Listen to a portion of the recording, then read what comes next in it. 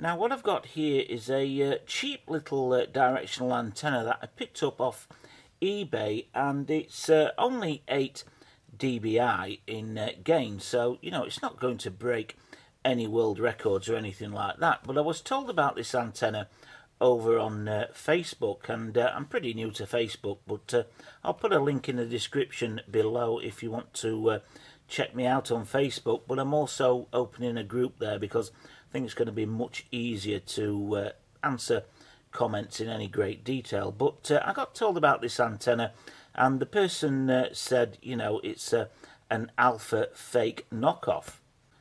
So I went over to eBay and I purchased this one here, and I only paid about £3.50 and free shipping from China for this, so it's not very expensive.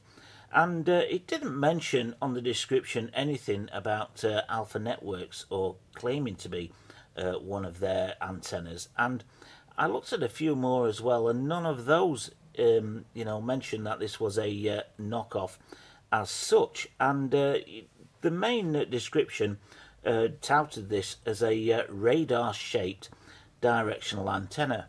Now, why would somebody think that this is an Alfa Networks directional antenna knockoff? And that is due to this antenna here, which is pretty iconic now. It's a very old antenna, and they used to give it away with their Alfa cards, but now you can pick this up on its own for, you know, even this one, a genuine Alfa one, for around £6–7 off of eBay. So you can kind of see that the shape is similar to the Alfa one, but I wouldn't go as far as saying it's an Alfa knockoff. Now this particular Alfa card, this one I've had for a very long time. I've got a couple more in boxes as well, but I've taken this one apart a few times, and I've taken it apart to basically copy the inside of this. But it's a rock solid antenna, and I used to use it a lot as a yardstick, because this Alfa is 7 dBi, and it really is 7 dBi. It's you know, pretty much spot on. So I used to use this as a yardstick to test against, to see how well some of my designs in the early days performed next to this. And I could kind of work out by using this, you know, say a single biquad. I normally say that a single biquad is around 9 dBi, but depending on the thickness of the reflector and how good you are at building it, you can increase that a little bit. So it really is a rock solid antenna, but even the Alfa one is not going to break any world records. And I've got a little scan here that you can see. I've got this Chinese one here on the top and the Alfa one at the bottom, and you can see that the Chinese one claims to be 1 dBi over this at 8 dBi, and the Alfa one's 7. You can see that this one does perform that little bit better over the Alfa one, so it probably is working at around 8 dBi. Now, as I said, both of these antennas aren't going to break any world records, and single biquad does knock things out of the park. So I've got another scan here where you can see a single biquad that I've built quite some time ago, just using a PCB as a reflector. Performs much better than either of these two, and that's down to the fact that it's much wider in its beam width, the biquad, and it is a little bit more powerful on the dBs there, so it picks up a lot more access points.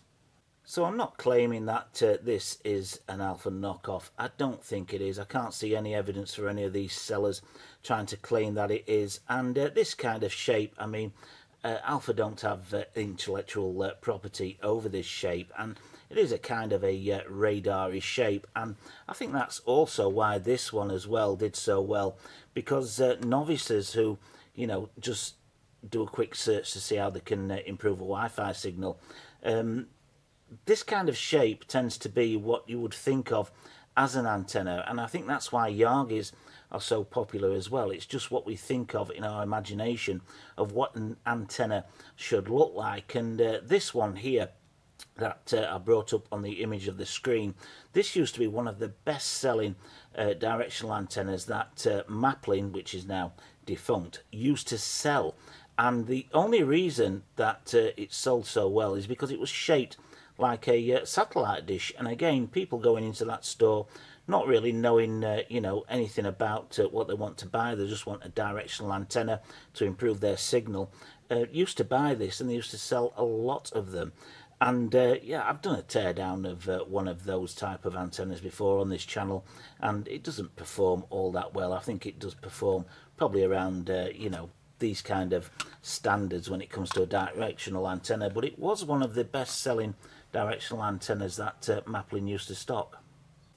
So here's a look now on the inside. It did take a little bit of work to split the case here because it is glued down as well as the plastic clips, but there we can see it's a very simple design. We've got the reflector here, and this is a tin, not aluminium, because they have soldered directly to this.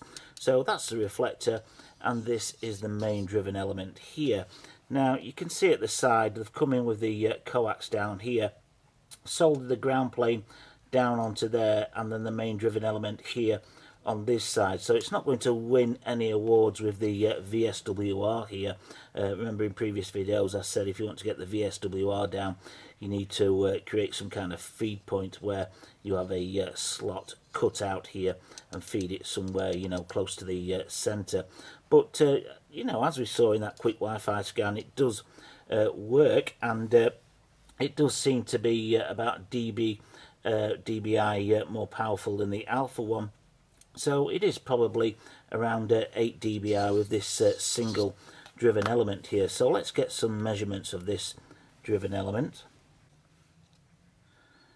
So at its widest there, it's 47.8.7 millimeters wide, and top to bottom it is 41.4 millimeters high, and that's a typical kind of measurement you find with you know, a single driven element panel antenna like this. But as I said, if you did cut the feed down into here, so you had your feed point somewhere in the middle here, you would get a better VSWR. I mean, normally you'd come up at the bottom here and do that, but yeah, it's cheap. It's you know, £3.50 free shipping from China, and yeah, it does work about 8 dBi.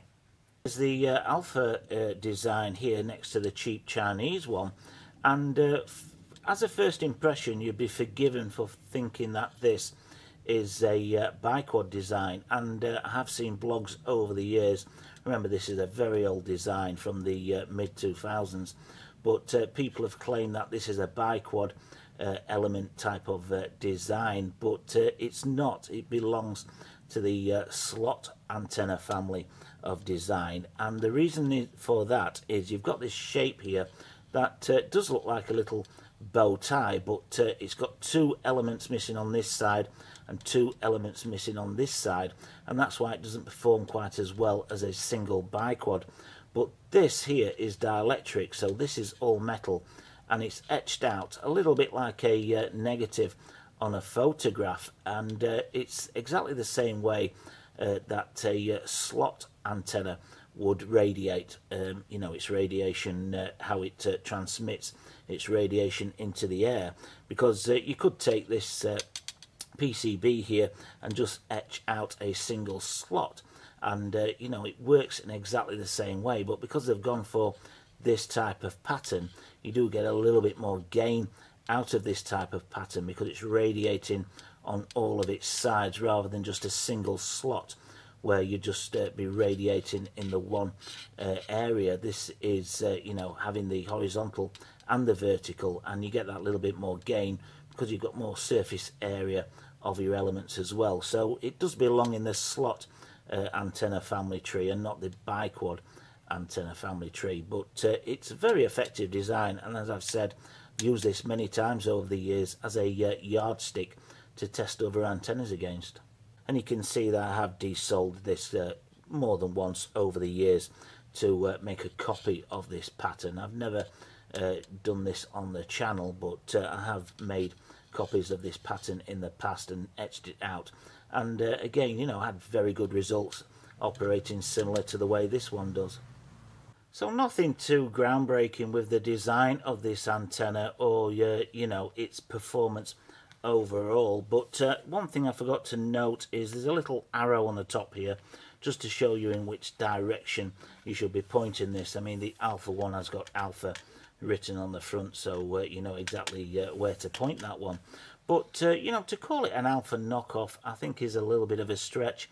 Yeah, they're playing with the overall design of the antenna, and possibly if somebody just spots this because they've seen somebody else using one of these on holiday, let's say, they probably think they were buying the same thing. But if they did buy the same thing, then yeah, it performs a little bit better than the Alpha one. And you know, every antenna has got its use and designed for a different purpose, which is one of the reasons why it's very difficult to do a knockout video with antennas, which a lot of people have asked for over the years. But if you had a router with 3 outputs on the back, so you had 2 omnidirectional antennas, and you put this one in the middle, for instance, then you know, if you wanted to get a little bit more of a signal in different areas of your home at different times, you could use this, point it in the direction of your conservatory, for instance, or you know, if you've got your office upstairs, you could you know,